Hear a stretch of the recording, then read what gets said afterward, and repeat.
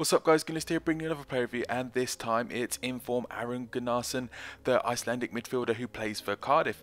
So this is the team I played him in, got him as a cam in a 4-3-3 formation, and this is another one of the Silver Series player reviews that I was talking about. We had Bonhol, Zaha, etc, and now we have Gunnarsson. So he's 5'10", medium attacking work rate, high defensive work rate, right footed, 3-star weak foot, 2-star skill moves, played 30 games for me, managed to get me 14 goals and 8 assists, which is not bad. I've also added the dead eye chemistry trait to him, which gives him a +3 in his shooting and his passing. I always like to add that to my cams. I feel that's one of the better options to do because they're vital, pulling all the strings. So how does he compare to his regular card? Well, his pace has gone up by 1, his shooting and his heading have both gone up by 2, and the biggest increases have been in his dribbling, defending and passing that have all gone up by 3, and he's gone up by 3 points overall. So let's have a look at his in-game stats.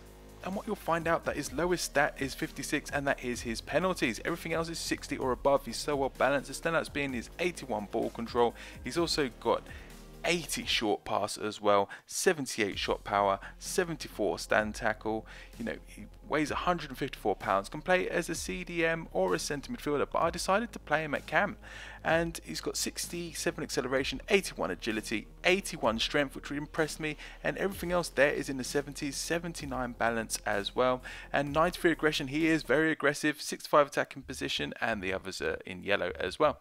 So you might wonder, what are my expectations of him? And I wasn't sure. It was one of those guys that was off my radar. I didn't even realise he had an inform till I built this squad, and I already had 2 beastie midfielders with Diame and Wanyama. So when I looked for a third one, I decided, oh, let's put this guy in there, Gunnarsson, and I decided to play him at cam because he had the best passing out of the lot of them, and he seemed best suited for the squad that I wanted to build. And this guy was an absolute revelation at cam, and like, you know, he's so well balanced. That's the key. There isn't anything, because, you know, I didn't take a penalty with him, so everything else was 60 or above, and for a silver that's outstanding. So what I found him useful for, and what are the things that you're going to be looking at from this guy? So what he is, he's got decent dribbling, he's got, you know, so he's decent balance as well, and he can just weave in and out. Like there, you see him just like weaving in and out of all those defenders and then putting the shot against the post.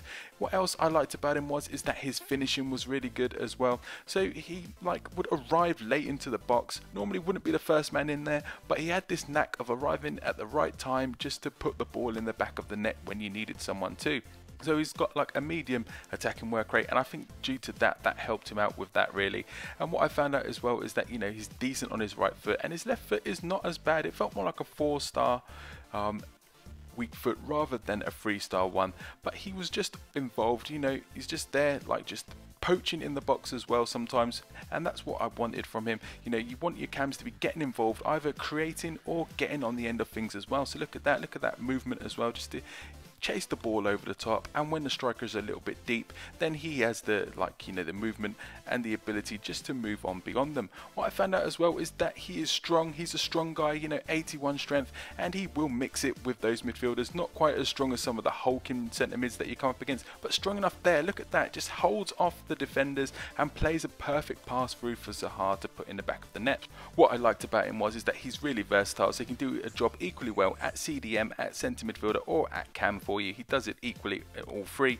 And the other thing as well, he's got a fantastic range of passing, got me so many assists and cropped up with some goals as well, which is fantastic. So the other things you've got to be aware of, just from the slightly negative side, is that he's only got 2-star skill moves, and as well, you know, he's not the quickest, so he's not going to get on the end of very much when overlapping or making those runs. So let's review overall. He's so well balanced, you know, all his stats were 60 or above, and that's great for a silver. He's got, apart from penalties of course, don't forget that, he's got good strength at 81, so he can mix it. He's got a great range of passing as well, and he's a quality finisher when he does get in the positions, and his weak foot didn't feel as bad as 3-star. He plays equally well at CDM, centre midfielder or cam. The things you've got to be aware of, not the quickest, and only has 2-star skill moves. For your skillers out there, he's not going to be your go-to guy. But that's it guys, I really enjoyed using him. He did a great job for me, as you can see by the stats. He give him an 8.25 out of 10, and that's it guys. If you like this review, leave a like below, comment, subscribe, and thanks for watching.